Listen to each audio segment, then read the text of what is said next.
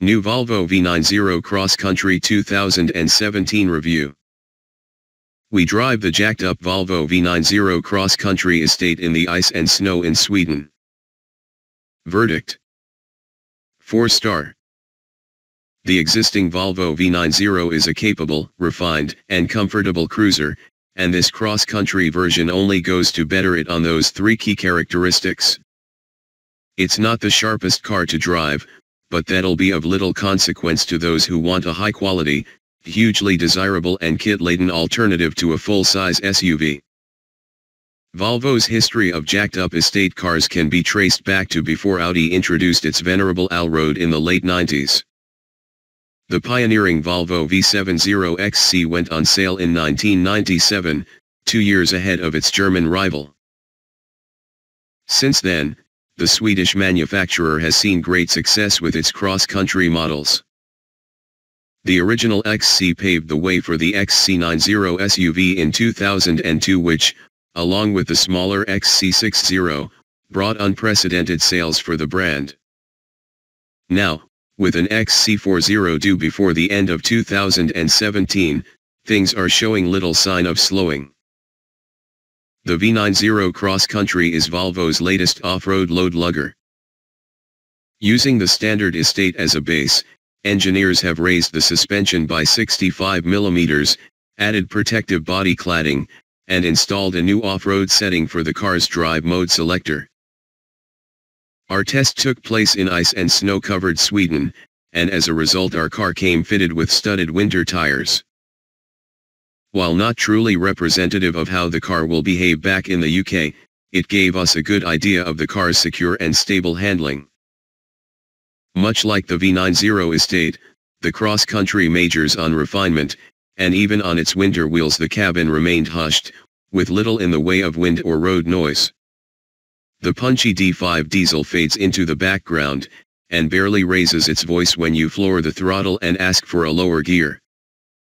The same should be true of the less powerful D4, which in the normal V90 is our pick of the range.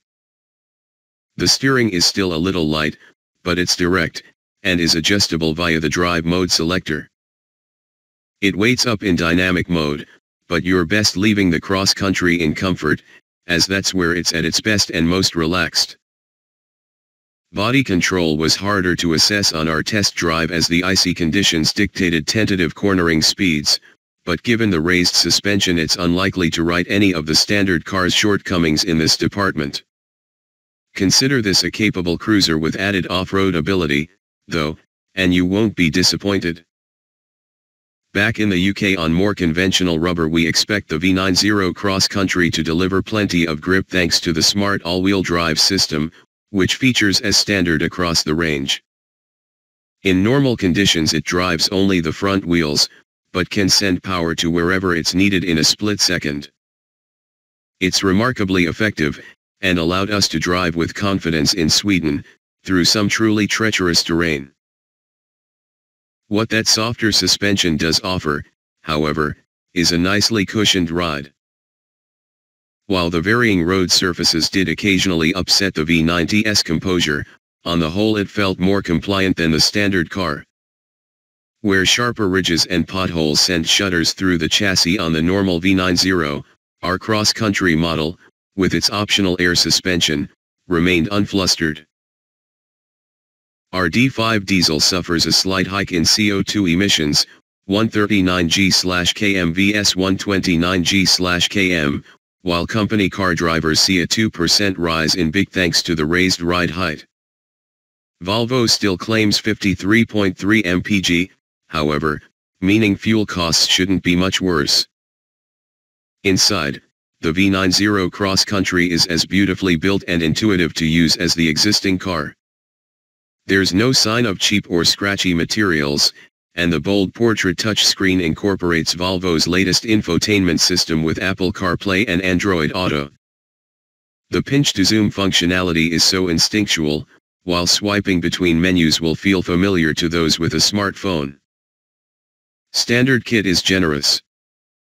Commanding a premium of around £1,500 over the equivalent V90 Momentum, the Cross Country gets SAT NAV, LED lights and 2-zone climate control. Acting as a standalone trim, there's no sportier R design or super luxurious inscription model, though for £550 you can delete the black cladding in favor of sleeker body-colored trim. The options list is long, but Volvo's suite of safety kit is predictably comprehensive even on basic cars. Automatic emergency braking, lane keeping assist and traffic sign recognition are all standard, as you'd expect. When it comes to practicality, the V90 Cross Country mirrors its conventional stablemate for boot capacity and rear seat space. The 560-liter load bay expands to 1,526 liters with the rear seats folded flat, while even taller passengers shouldn't struggle for head or leg room in the back. A Mercedes E-Class all-terrain is bigger overall, though. Key specs. Model, Volvo V90 Cross Country D5 PowerPulse Odd. Price, £43,585. Engine, 2.0-liter 4CYL diesel. Power/torque, 232 bhp/480 Nm. Transmission, 8-speed auto, 4-wheel drive. 0 to 62 miles per hour, 7.5 seconds. Top speed, 140 miles per hour. Economy/CO2, 53.3 mpg/139 g/km. On sale, now.